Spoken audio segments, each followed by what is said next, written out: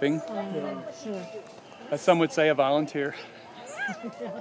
Okay. A large hard. But anyway, this will become a large tree. So, you know, I'm sure the other property owner didn't intend on putting this here. Like I said, probably by a bird.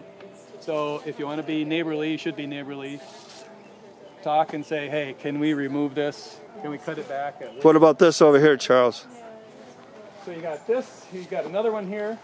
Yep. This is a mix of nightshade. This is just kind of the same concept. Yeah. The birds are probably eating the fruit and getting dropped.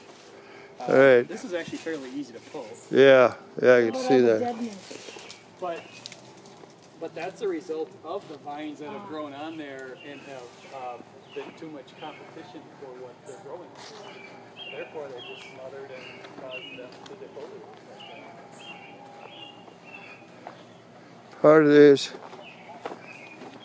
All right, here's the other box here. Here's the other line. And it would be right here. If you dug down, you'd find it. Sometimes. Well, probably not 98% of the time that you really you need a metal detector. Sometimes those posts are buried. Yeah, they're down. So.